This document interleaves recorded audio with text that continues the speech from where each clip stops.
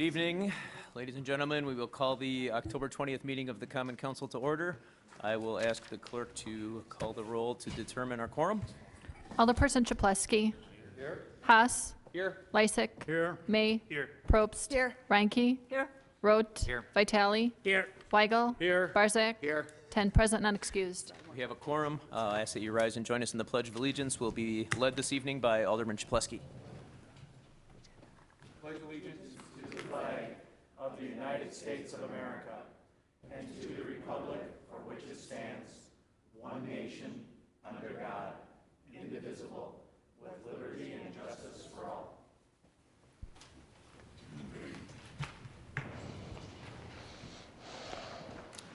Okay, we will move on to item D on our agendas. We have one item for public hearing this evening. I'll ask Madam Clerk to read that item.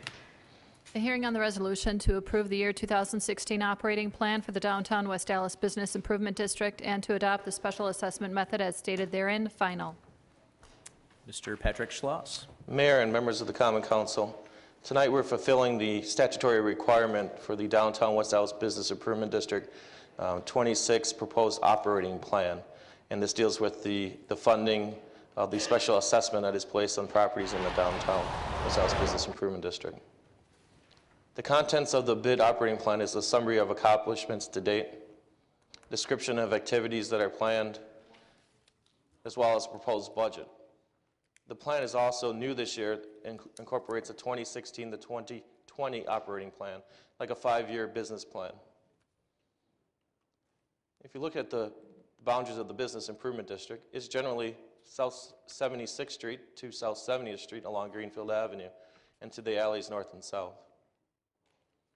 The budget process starts with an annual goal-setting session, as well as bid committees submitting their ideas to the bid executive director, and they put a plan together that is presented to the bid board for approval and then therefore sent to Common Council.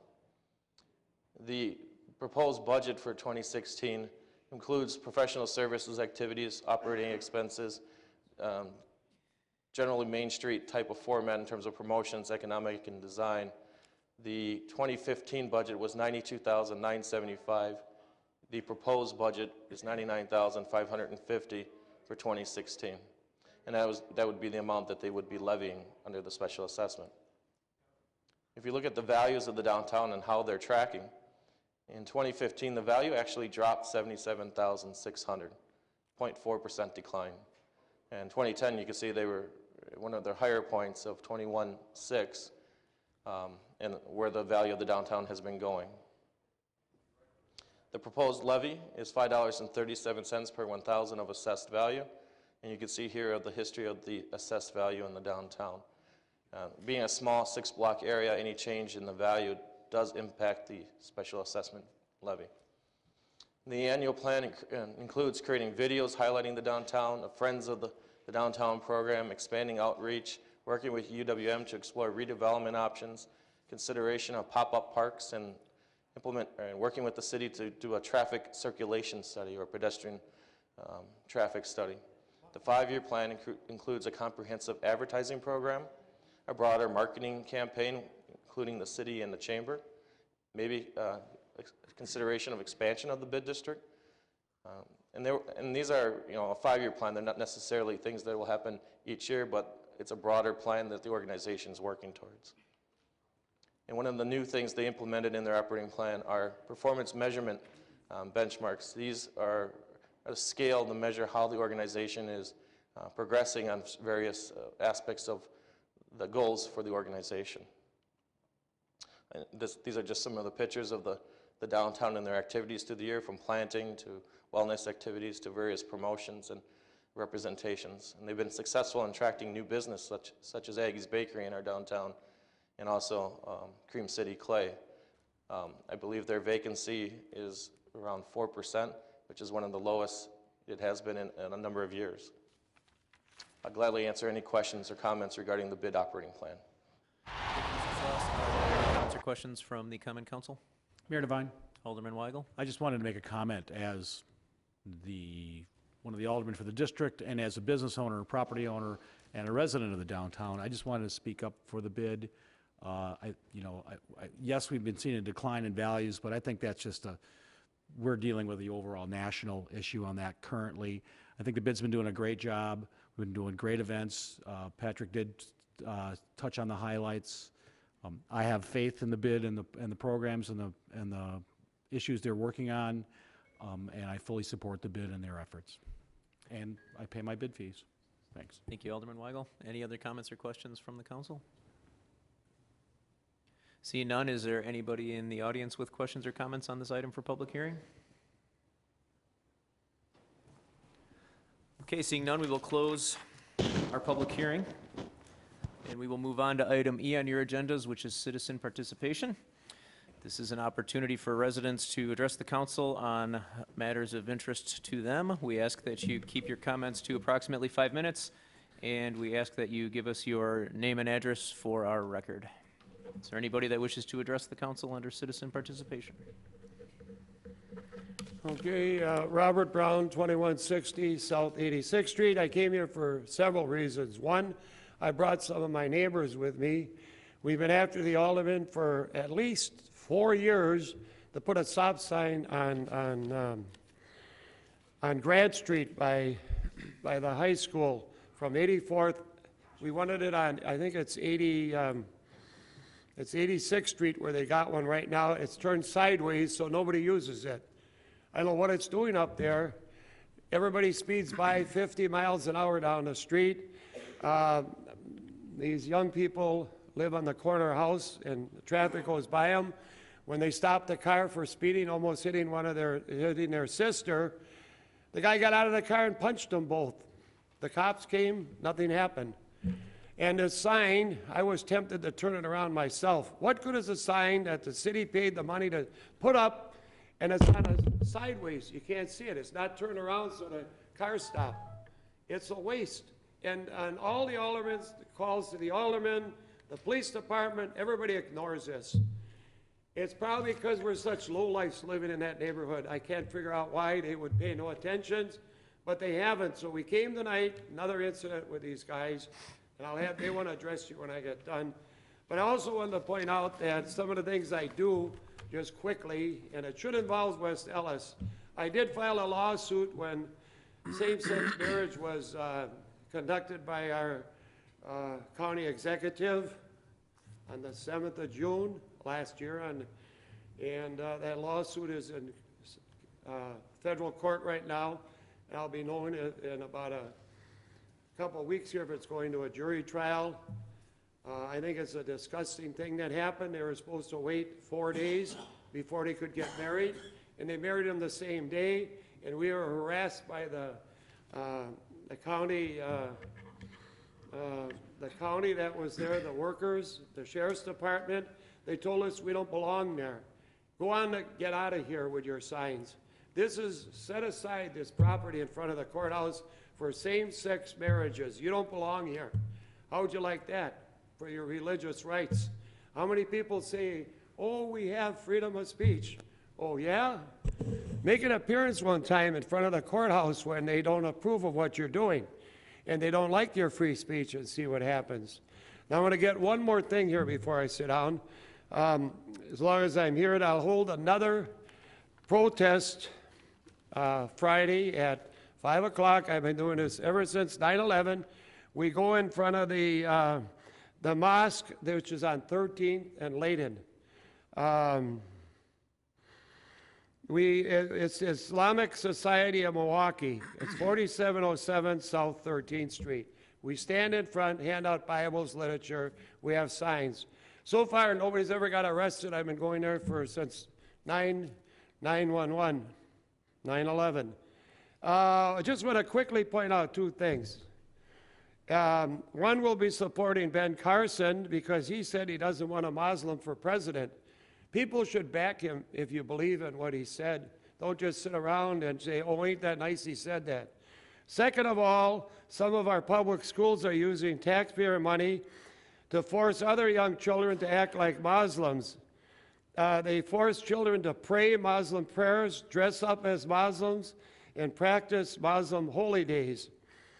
Some of the students were actually told to recite our Pledge of Allegiance, saying, One nation under Allah.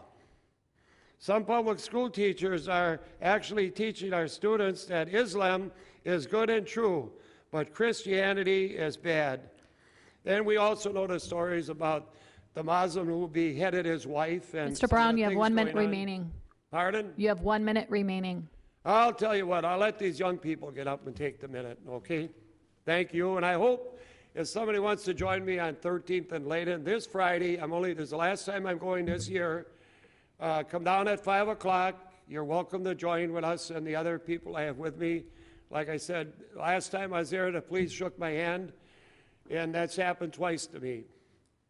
Thank you. Okay, they're just gonna talk about the street that they live on, how bad it is, and things that happen. Go ahead, one of you guys.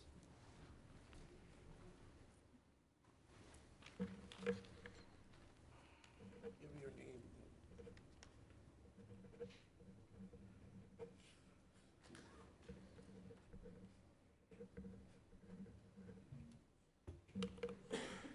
I'm Dwayne Brewer.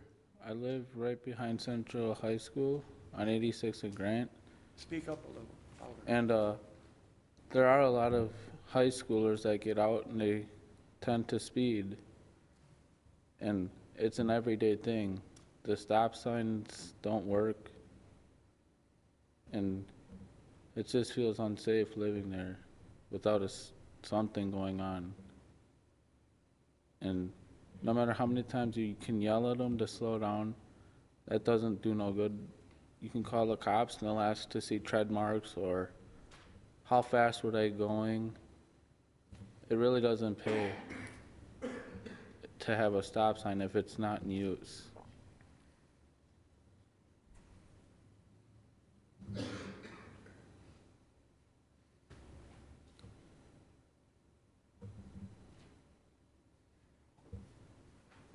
Does that wrap up your comments? Yeah.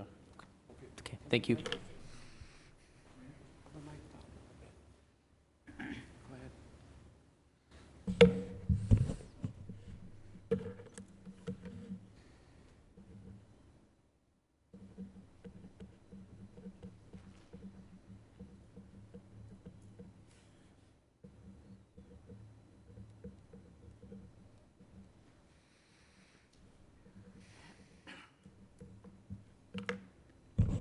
I'm Jake Brewer and I live in 2186 South 86. And I've been noticing the stop signs, like them in the streets, like speeders, loud music,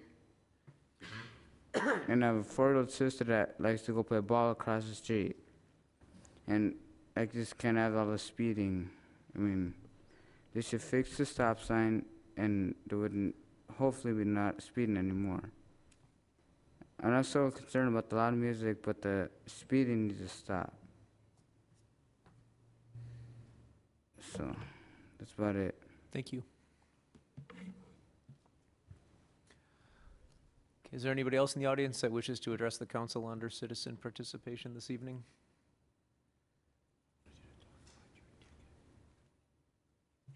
Okay, seeing none, we will close citizen participation, and we will move on to item F on your agendas. On page 1, you will find the room numbers for our standing committees, which will be meeting during recess. Going on to item G, the mayor's report. I have a handful of things to share this evening. Last council meeting, I had forgotten about a ceremony I had attended that I want to bring up today, even though it's a little bit old, but our mobile integrated healthcare plan or program is underway, and I had attended at UWM the graduation ceremony for the first 3 members of the West Allis Fire Department that went through the program and graduated. There were also representatives from the City of Milwaukee, the City of Greenfield, and I just wanted to congratulate them. This program has been getting a lot of positive publicity, and it is really providing an increased level of service to our residents at a much more affordable and lower cost. Now moving up a couple of weeks, we have a lot of Halloween events coming up in the city, and they start this Saturday, the 24th, with the Halloween in the Park at Greenfield Park, which is done by Community Alliance Against Drugs group. as well as the West Allis West Milwaukee Recreation Department, and they do this in cooperation with the West Allis Police Department. It is from 4 to 8 p.m. at Greenfield Park at picnic area number 3. It is a family-friendly event with hay rides and campfires, costume parade for the kids, there's a DJ, and there's very affordable food there for purchase. Costumes are for, the contest for costumes is for children 12 and under. The following weekend, the 31st, the Downtown Bid has their Halloween hunt, and that is from 9 a.m. to noon in our business district, which you saw earlier on Patrick Schloss's presentation, from 70th to 76th Street on Greenfield Avenue. It's open to kids 12 and younger, accompanied by an adult. They can come in costume and receive treats from merchants up and down the avenue. They are also collecting non-perishable food items to go to a local food pantry. And one final note on Halloween, the trick or treat will be coming up on October 31st, and that's going to be from 4 o'clock until 7 o'clock this year. We are going to try an evening time with it being at night, figuring that the younger kids can go right at 4 when it'll still be a little bit light out, and then if the kids are a little older and want to go when it gets darker, they can go closer to 7 o'clock. Last Friday, I attended the grand opening of the Ultimate Salad Bar on 110th and National. This is a really nice family-owned business. I know the aldermen from the 5th District were there, and they offer salads and soups and wraps. They have a baked potato bar, and they really have quite a lot of options for food. It's quick, and it's good. A couple of Wednesdays ago, I had the opportunity to play in a charitable basketball game against the Harlem Ambassadors at West Allis Central. I was actually one of the shortest guys compared to them. And I also realized I'm way out of shape and I can't jump. But I did not tear or sprain anything. I did realize that the Central boys basketball coach, Dave Malachnik, has got an incredible jump shot. And it was really a great night for the Central community. I have to give a shout out to Jess Keys, who put this event on. She had the gym full, and I think everybody had fun at this event. Everything raised in the ticket sales and the concessions went to Central Bulldog Athletics. So I just love telling stories about people in the city that step up and do good things for good causes. That will conclude the mayor's report this evening. Do we have any reports from the alderpersons? Mr. Mayor? Alderman Vitale? Yeah, I would like to advise the Administration and Finance Committee meeting. We will have a meeting right in the Common Council chamber tonight. Okay, thank you. Okay.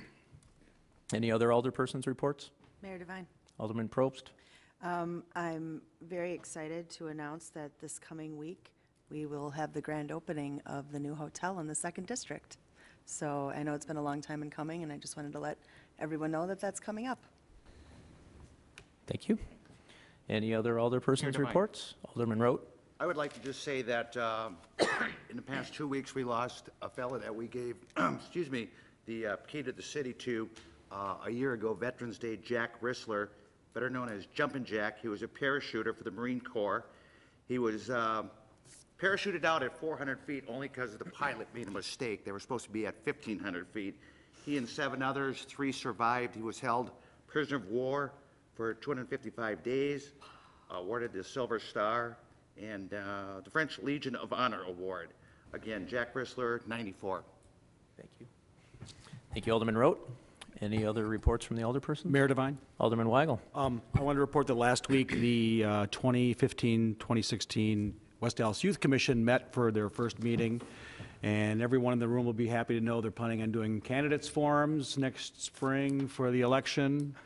Also, it was suggested and will probably be acted on, we're going to try to do a county executive candidates forum also. So they're going to work on questions and see if they can get the county executive candidates probably in this room for a forum from our students from the community, which is, I think should be very interesting.